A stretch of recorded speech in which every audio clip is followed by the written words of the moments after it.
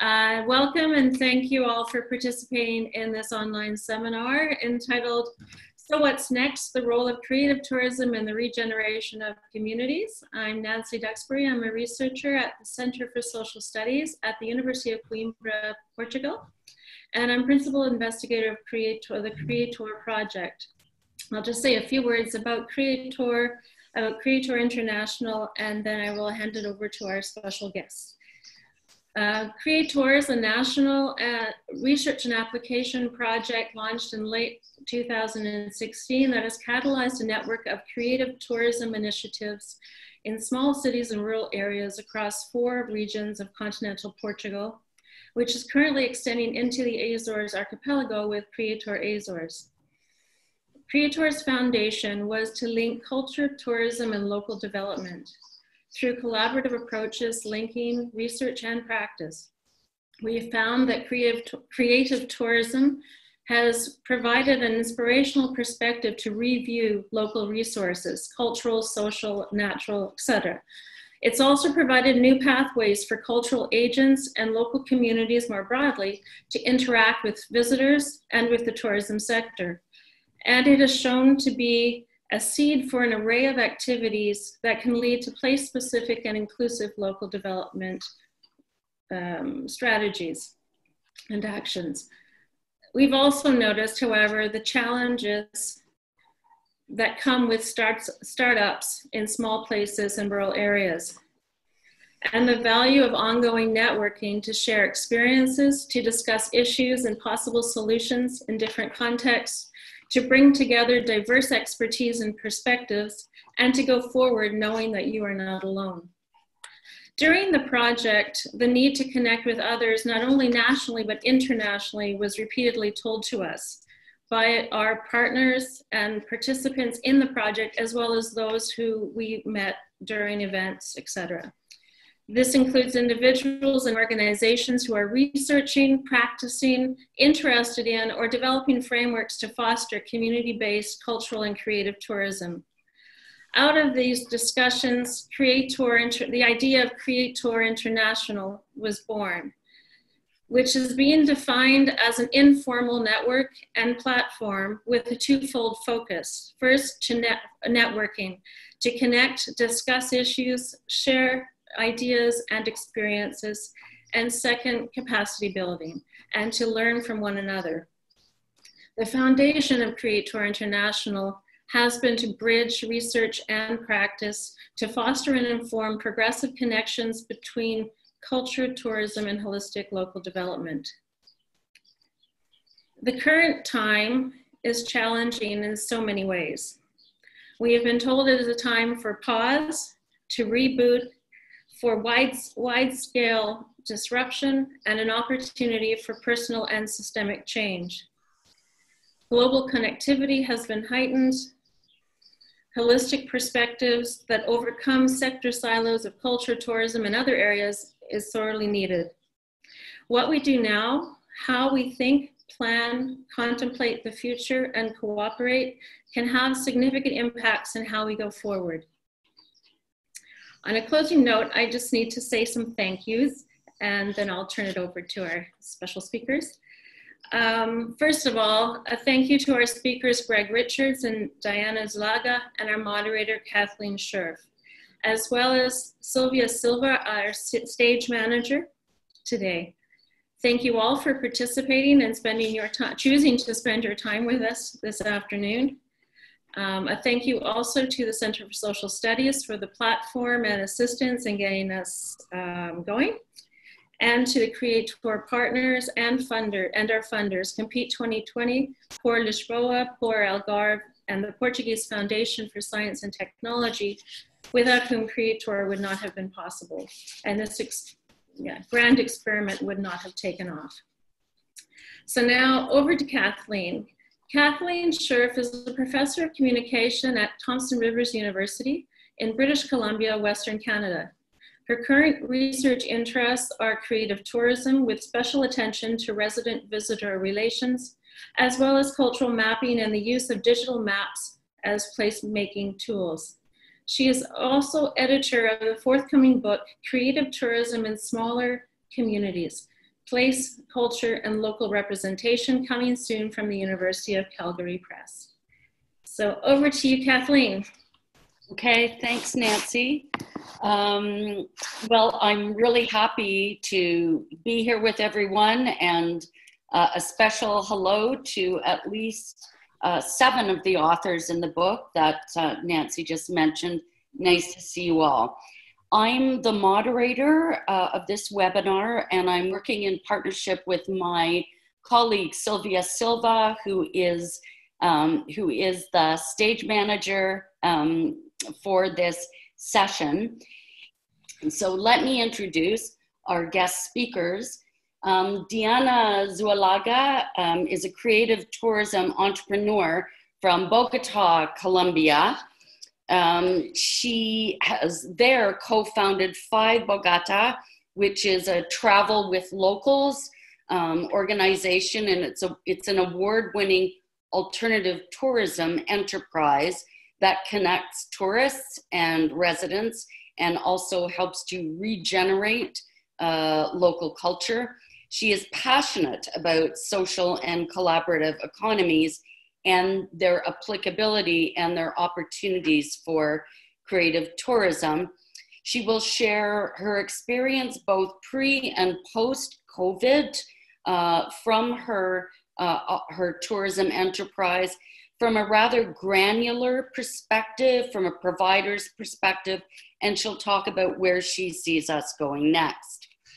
Our first speaker, though, is Greg Richards, who any of you who are interested in placemaking or events or cultural tourism, or especially creative tourism, will be no stranger to Greg. He's a professor of placemaking at Breda University, and also, in case that's not enough, a professor of leisure studies at Tilburg. Greg, however, does not spend his time in a leisurely manner, as his long list of books demonstrates. We have Eventful Cities, The Social Impact of Events, The Handbook of Cultural Tourism, Reinventing the Local in Tourism, among others, including last year's A Research Agenda for Creative Tourism, which he did with our charming hostess, Nancy Duxbury. He serves on the Advisory Council of CREATOUR. His talk today complements Diana's, as he will share his bigger picture and contextual views on what's next, based on his scholarship and his specific work in many creative cities. So Greg, with much pleasure, I turn it over to you. Thanks, Kathleen. Thanks, Nancy. It's very pleasing to be invited to this forum with so many old friends and new faces as well. I will try and give you a big picture, although, of course, I've got a lot of little pictures in front of me, which is rather frightening. But I'll do my best to give you the big picture on creative tourism. I think if we're talking about creative tourism, we should take a short journey to where we started from and where we might be going to. Creative tourism might be linked to the creative turn in tourism and in the economy as a whole, which you could link to increasing dissatisfaction with standardized and serially reproduced experiences and the search for distinction among the destinations that people go to in an increasingly competitive market.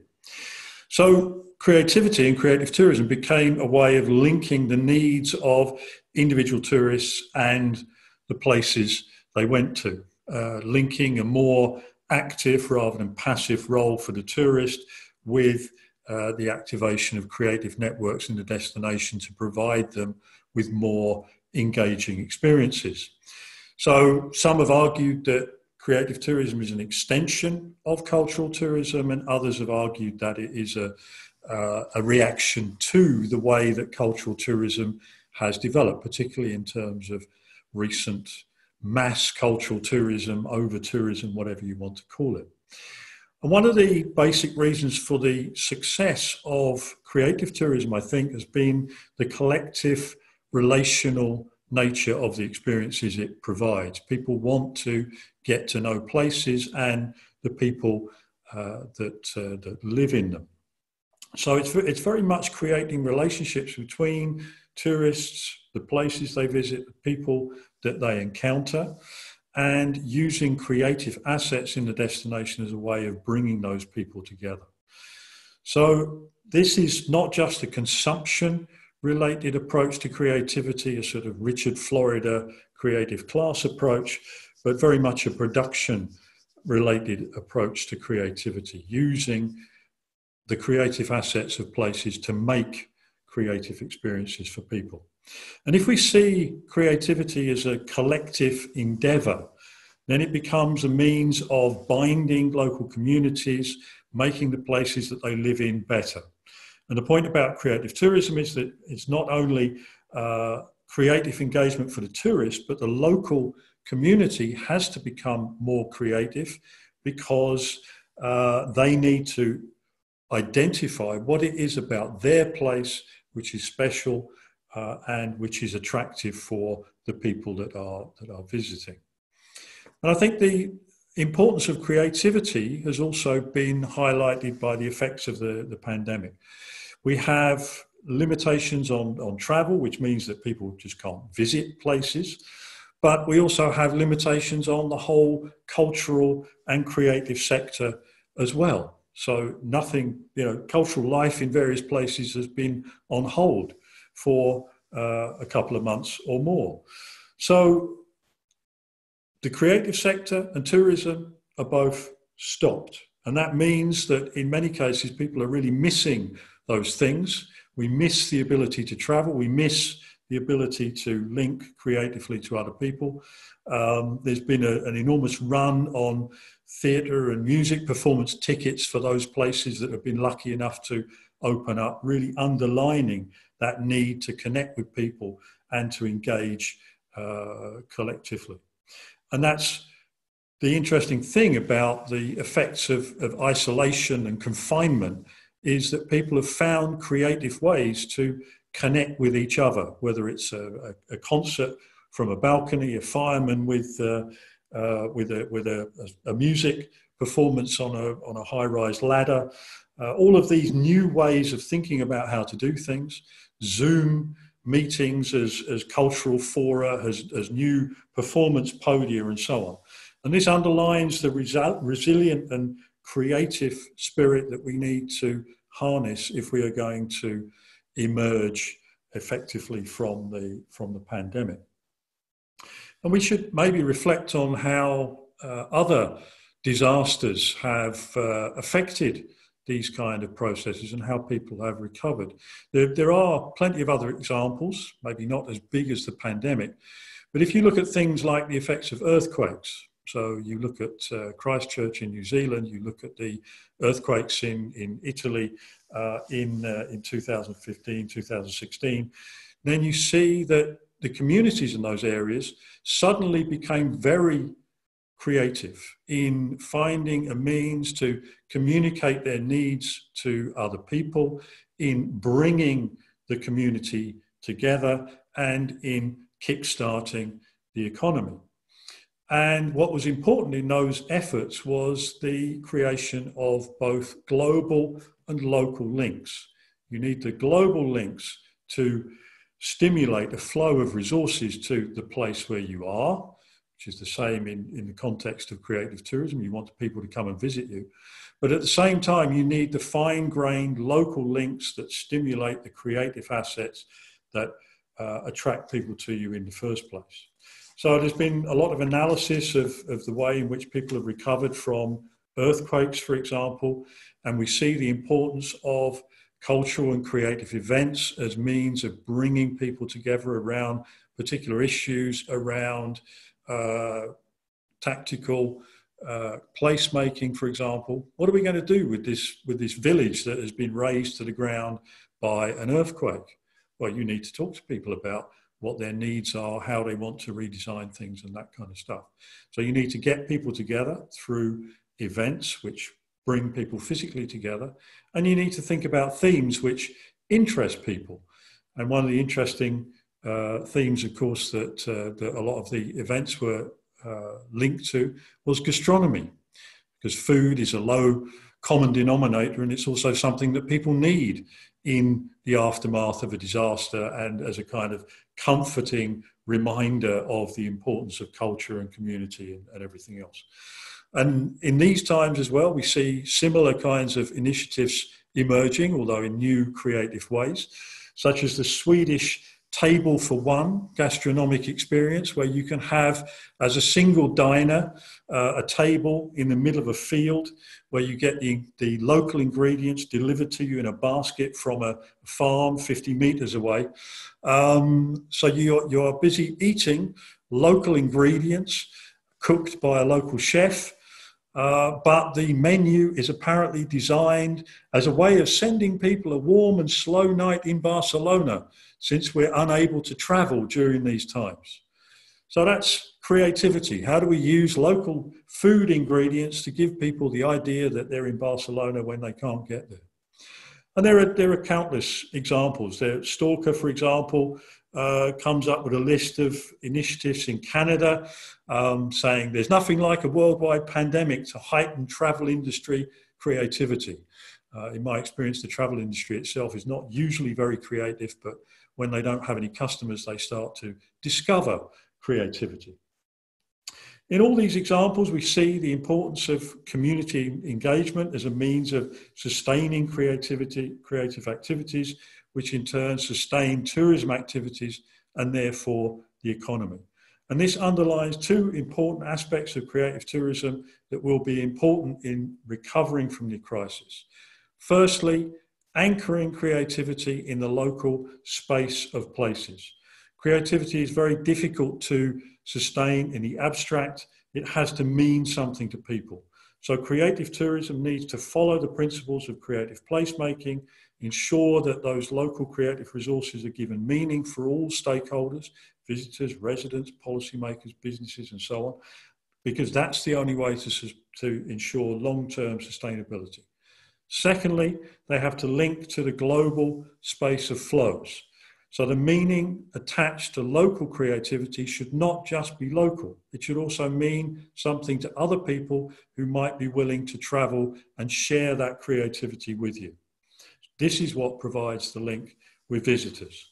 And it's important to see our own creative resources, not just through our own eyes, but through the eyes of the tourist, because this is also what can make it interesting for us. The things that we see every day, we suddenly realize are also interesting for other people.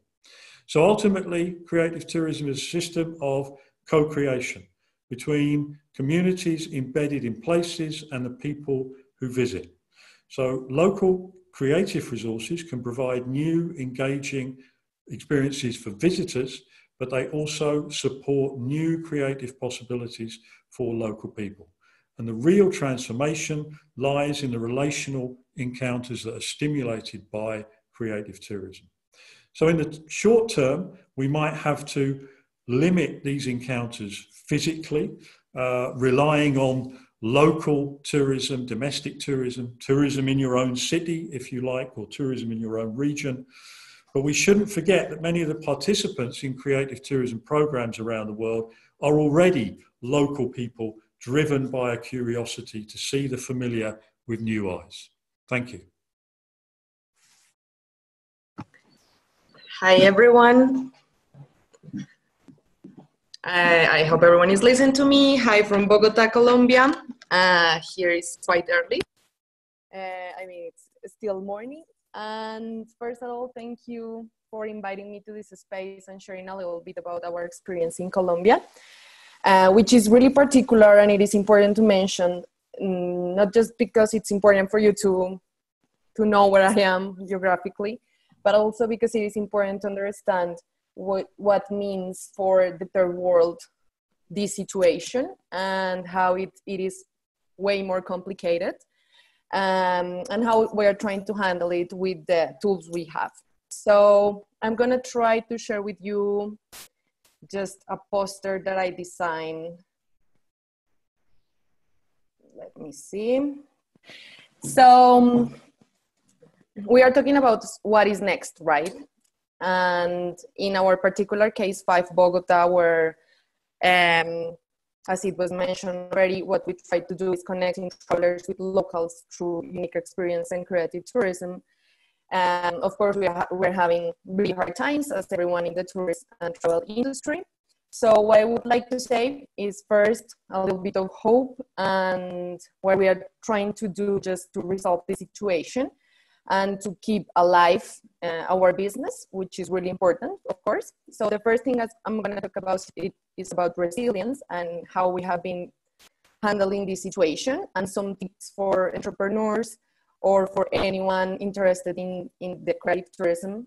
Then a little bit about how to restart and how to handle the post-crisis, a little bit about like really similar concepts that Greg mentioned already, and then what we have as advantage as creative tourism agencies or workers or whatever over the traditional tourism. So let's start with resilience and the practical tips that we have been doing to keep alive 5 Bogota. So the first thing I would say is that it's really important to keep our community connected. So when we said community, is not just about our hosts, that of course they are really important and they need to know that we are there and that we're still supporting, but also the whole chain. So let's say we visit a farmer market. So there is a host for the farmer market, but then there are too many people that also are part of our chain as the person that sell the fruit or sell the juice, or so how we can support these people during this time. So we can actually understand that there is a whole chain that we should be supporting as an agency, but also as travelers. So there is the other part, clients. And so how we keep connected with clients, letting them know that we are having trouble, letting them know that we are in hard times. And the really interesting thing, and what I really like to highlight, is that the travelers for creative tourism, they feel part of our community. So they are really happy when they can help somehow, through donations, through any way they can support. So it is important to recognize that we need help, and it is important to let them, the community, know that we need that help. So for us specifically, it has been working pretty well. So that's one thing that I would recommend to do. The other thing would be something more specific as online lessons or podcast. So in the case of online lessons, we have to imagine new products. And I think that that's the main problem that we have been facing with that, because it's not just translating or passing from the real and actual experience to an online one. We have to actually design a new product. And of course, that's more complicated, and that means more effort. So it is important to understand that we need to create new products. Then another idea that came up is the podcast, because basically it helps us to make people traveling during this time. So we can actually, I don't know, talk about some part of the history of the city, of the place that we are trying to promote, or I don't know, particular things about the culture and things like that. So that could help, and just to keep connected. Of course, this is not about business or money or something, but at least to keep connected. And then another really important thing would be to look for the associated products to our chain. So let's say we work with an artisan. So what they are doing, can we sell these kind of things to our customers so they can support us and they can have something real in their hands? Or any foods or whatever we can imagine. So it is important to like understand if in the whole chain we have something that we can actually share with our clients or with the community, the local community that is also there for supporting us. And of course, then this time is good to make the business stronger, a better online campaign or things like that. So it's a good opportunity for that as well. Then trying to talk about the restart or post-crisis. I would say, as Greg already mentioned, that of course the local market, it's going to be the first one. And in that sense, we have to understand that that's the next step. In our particular case, it's really hard because our main clients are always from other countries. So we have to rethink our products for this local community. And as you can see, what I am thinking about is how to pass from the travel like a local paradigm to the travel like a foreigner one. So how to make people feel foreigners in their own country and even in their hometown. And that's the important thing of the cultural sector. So I think that it's important to create or build a bridge between these two sectors, because the cultural sector can give us a lot for the locals and can offer a lot of things that we never imagined before for locals. So let's imagine a big city as Bogota, but any other big city. As soon as you leave the atmosphere, your neighborhood, you are like in another city, in another place, quite different from yours. Even you feel in another city. So what if we imagine someone just going to other area of the city, booking a hotel in that area and trying to experiment how that area is and how you can just feel yourself in other place. So that can be really interesting. And for sure, theaters, galleries, museums, shows can be a great thing for these kind of ideas. But then also in the small towns, because of course we are thinking in all the places, the small towns can also recover the tourism through the traditions, but not only the traditions, because I mean, like locals feel like traditions are something that they are not interested or they are not willing to pay that much. But things like pop-ups or workshops, trying to take artisans and giving some workshops about tradition, but with some contemporary touch, can be really interesting also for locals. So now our challenge is how to become this experience that used to be for travelers, international travelers, for domestic travelers, and how to make them feel they are actually traveling. So I think that, of course, also travelers are going to be more willing to somehow be more open for these kind of experiences. But it's still a really big challenge. And I think that creative tourism has to be now focused on that specifically for this new restart and how to continue. And finally, the good thing is that we have advantages, a lot of advantages, but I'm going to mention just some because we don't have that much time. The creative tourism nature already consider a lot of things that are needed now in the post-COVID way of traveling. So the first thing is the sense of community. So what I'm saying is that, as I already mentioned, hosts, but also travelers are part of this big and strong community. So they are willing to help. They are open to support somehow. So as soon as this is done and we can restart, for sure the community would still strong and the idea of supporting would be there. And that for sure is something really important and it's a big advantage because the traditional tourism have never considered that.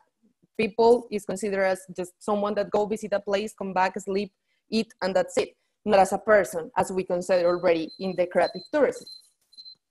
And then the sense of one-to-one experiences, that it means literally that, as we were talking about, it is really important to think, I don't know, like someone going to someone's home, just one-to-one, learning how to cook something, or with an artisan, how to do a handicraft or something like that. So that's already the nature of creative tourism. So we don't have to reinvent ourselves. For sure, the traditional tourism has to reinvent themselves to offer things for small groups because they are considered always big groups and big buses and stuff like that. So how to reduce, it's going to be a big challenge for them. And we already have that done. Check, as soon as we reopen, we can just start over. And it is really connected with the third advantage that I see, that is that we don't need any large infrastructures. So we don't need the mainstreams, we don't need the must places to visit. We just need one person that is open to share some experience with someone else. So in that sense, these are just three of the advantages, but I think that there are too many opportunities because we were been working for a more sustainable tourism, and that's the must right now. It's not an option, it's not something cool to show, it's something that we have to do if we want to keep alive. And that's it, thank you so much.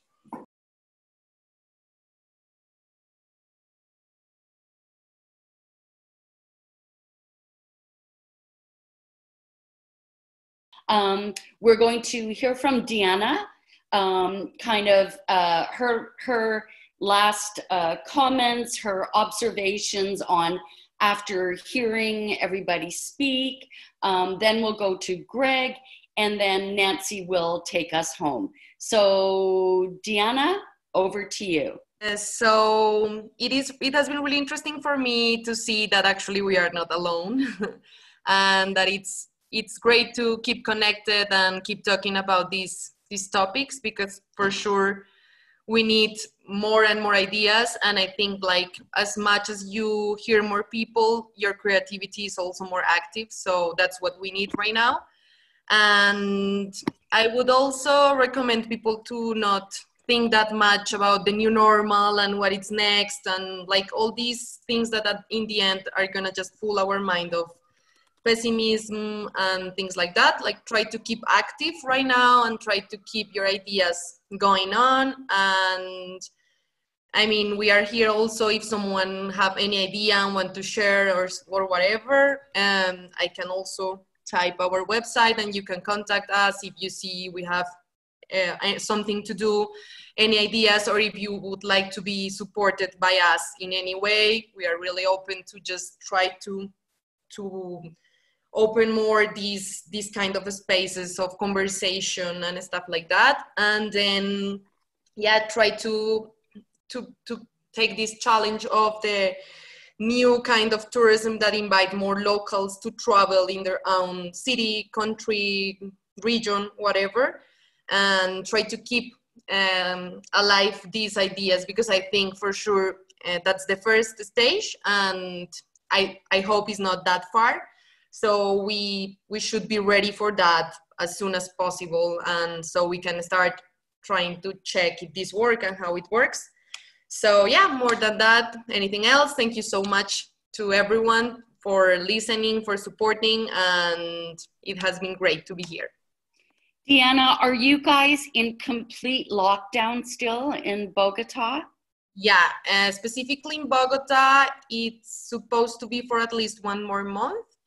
Whoa. And the problem here is not that much the people, because we don't have that many cases if you compare with the real hard situation. It's more about the healthcare system that can be just, but with this that we have already, that is not that many, it's already like 50% covered, and so we are in a orange alert and things like that. So even though it's not that many people with the virus, the thing is that we can control the health system curves. So that's the problem. So we're still in the lockdown for at least 1 more month. And the international flights supposed to be open in September, 1st of September. And just yesterday, people can buy again international flights. So hopefully 1st of September is gonna be the big date. Let's see if that happens, and let's keep hope. Well, all our best to you and your wonderful organization. And if you would type your website and your contact info, that would be great. Well, once again, to wrap up, give us his thoughts on what has been going on in this conversation and in the comments that we've had together.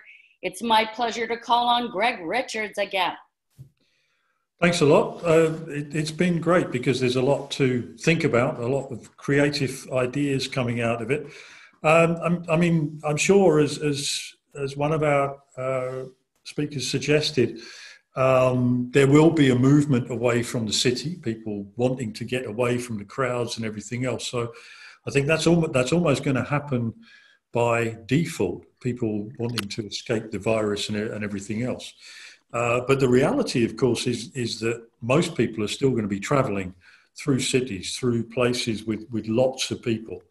And that is going to require real creative thought. At the moment, one of the problems is that, we think about tourism and creativity and culture and safety, all as kind of individual silos of policy and thinking, and very, very little joined up thinking goes on at all. There's very little strategy which holistically covers how do we deal with a multi-dimensional problem like COVID-19 and restarting tourism in very crowded areas. So that's going to be a very big challenge, which is going to require governments to get more creative. Unfortunately, governments don't have much of a record on being creative. And so the suggestions that we've had about people starting from a grassroots level, getting people to think about what they want to do, how they can initiate it, how they can fund it. Deb's idea about, let's send the creatives to where the people are, for example. These are things which can be initiated without too much direct thinking by government, which saves them doing it, and I think would probably be a lot more effective than sitting around and waiting for governments to do things. And we've seen in the work that we've done with United Cities and local governments, for example, how difficult it is to join up cultural policy and tourism policy. But there are some very interesting examples of what's going on in cities like Copenhagen, for example. I saw Kathleen making a comment on the local hoods policy there. And in the report that we wrote about cultural and tourism policy, you can see a lot more of these kind of ideas of what to do in big cities to get people away from the big cultural attractions like the Sagrada Familia when you don't have COVID-19 to do it for you. So that might be something that we need to think about a bit more in future. And one of the interesting things that was emphasized for me in a webinar that I was involved in last week was the fact of how much safety is a question of culture. Because we had people from Asian countries talking about how they were recovering from COVID-19, because of course they've been dealing with it a lot longer than people in Europe, in the Americas, for example. And if you see what's happened there, then you see that because of the way that the culture works in places like Hong Kong and Macau, for example, the problems have been much less because governments have reacted quickly. People have done what they've been told, and so the effects have been, much less evident. And it's an interesting debate going forward about the balance between collective responsibility and individual freedom. Because we all like to think, well, I have the freedom to do what I like. I want to be able to travel wherever I like and do whatever I like. But in the current circumstances, we can see that individual freedoms can lead to collective problems. And so, the balance between the collective and the individual is a very interesting area, which is also important for creative tourism. Thank you, Greg. And I know that not just me, but everyone will continue to look to you for guidance and leadership in your really amazing scholarship. You've been the person that really shaped this field. So we're thrilled that you were with us today. My pleasure. Okay, well, I'm delighted to introduce, to close us down and take us into the future, a woman that's a wonderful friend of mine as well as a wonderful colleague, Nancy Duxbury. Over to you. Thank you, Kathleen, and thank you, everyone. This has been so dynamic. It's been better than our expectations, and so it's been fantastic launch of what will hopefully be a lot more events related to CREATOUR International. I want to thank, first of all, our speakers, Greg and Diana. Thank you so much for all of your input and ideas and time, energies and everything, and for Kathleen for your energies and levels and multitasking to keep us going, as well as Sylvia in behind, who I know has kept everything together. And thank you everyone who's been writing comments and speaking and otherwise engaged. It's been fantastic. We are keeping all of these texts and recording, as you know. So online afterward, we will be able to post the presentations of the speakers, but not the discussion, because we need special permission for that. But what we'll try to do is create a short synthesis or something to document the ideas that have been put forward, so that there's some more permanent record of that. And I just, on that note, I wanted to really restate how wonderful this has been to be a launch of this idea, which is now becoming more realized, of CREATOUR International as a network and a platform, primarily oriented toward networking, conversations, learning together, not being so lonely, realizing you're not in this alone. And this might be the perfect moment to really be launching this. And also looking at capacity building, asking each other for expertise, for suggestions, for experiences, researchers, practitioners, others, whoever has ideas. It has not been designed, however, or envisioned as a sales platform. However, this is one of those emerging ideas, and it's based, this is our first online event. We're going to try to have something in mid-July, so not to leave you alone for too long, and then in fall in some sort of regular activity. But we also have a website under development, a listserv, and what CREATOUR International will do is actually dependent on who's involved. And so we really want to make this a collective exercise so that it can be a platform to help with to address the needs that are out there for connecting, for learning, and for building your capacity, and develop partnerships perhaps among groups of members that maybe want to create a sales platform or a central platform, if that's what you wish to do. So, first of all, ideas for other activities, connections, needs, anything you have to say that you would like to communicate after this closes, please email creator@sej.uc.pt. Kathleen, can you type that in? It's the CREATOUR address, or Sylvia, the CREATOUR address in general. Well, thanks, Tiago. Tiago did it. Tiago has done it. And we can collect, and we like to network, and we will keep names and emails and all of that. Secondly, I wanted to just point out two small initiatives that are three actually, underway currently, which hopefully you will see the light see shortly.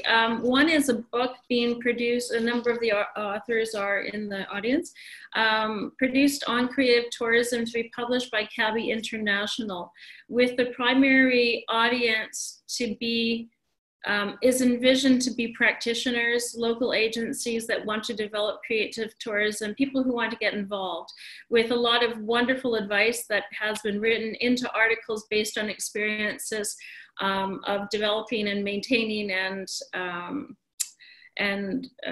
sustaining creative tourism organizations, and also from researchers with advice that has come out of research, including Diana is one of our authors, and Greg. So that should be out early 2021. It's the type of book that we would have loved to have at the beginning of CREATOUR and didn't exist. So now we're trying to pull together advice as we can from those we meet on the way.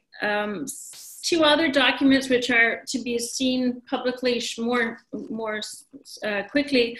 One is a policy recommendations document that we're creating out of CREATOUR for Portugal, looking at specifically what we think is needed to sustain a creative tourism network, particularly focused on smaller places and rural areas. But we hope as well that some of the learnings in there are applicable to other places as well.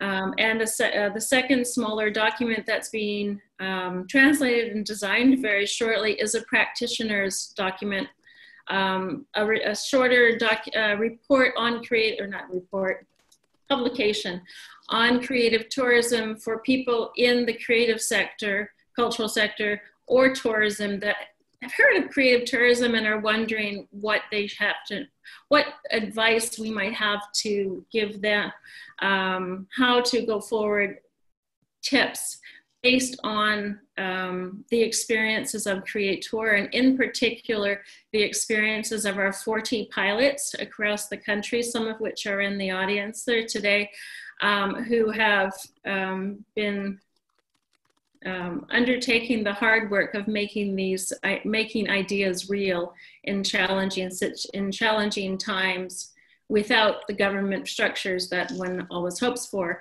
So there are a number of things going forward. CREATOUR International is one of those ideas that one hope, with collaboration with those of you who are really interested in this idea, please get in touch and we will collectively envision what this could be.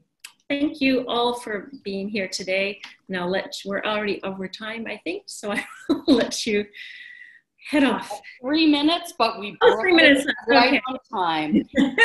Thiago has just posted the documentary that thank you for that. And it's so good. I showed it to my travel class and my travel media class, and they loved it. So I recommend you all watch that. And I just noticed there's Mo from Japan is on here. There's a number of people in the audience from the Azores, and I mentioned at the beginning that we are still in the process of working on CREATOUR Azores as an offshoot in addition to the mainland-based CREATOUR project.